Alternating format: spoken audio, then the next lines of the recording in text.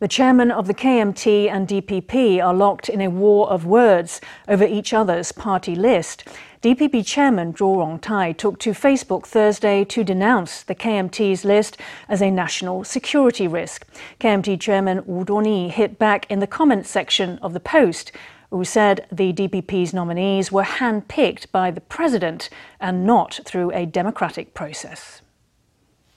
The DPP chairman is burning up the campaign trail for his party's legislative candidates. He's also posted an open letter condemning the KMT for a party list that endangers national security. For 2 days now, he and the KMT's chairman have exchanged sharp barbs from afar. If we compare the two parties, the KMT would emerge as the one with the more democratic nomination process. The DPP did not go through our assessments or our open and fair process. The KMT's legislator-at-large nominees all love their country, love their party, and care for the nation.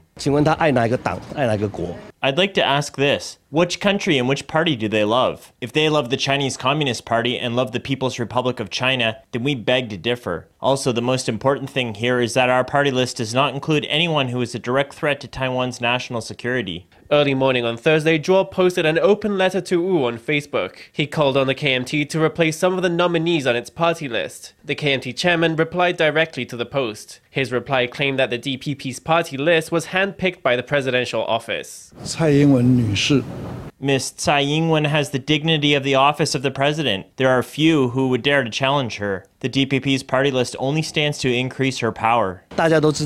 Everyone knows that party lists have a direct impact on the presidential election, so at the end of our process, we discussed our final version with the president. We're not like Wu Duoni, who released a party list that was repudiated by his own vice presidential candidate, leading to a huge mess. It's a new war of words with both sides unwilling to budge for fear it could make a difference on election day.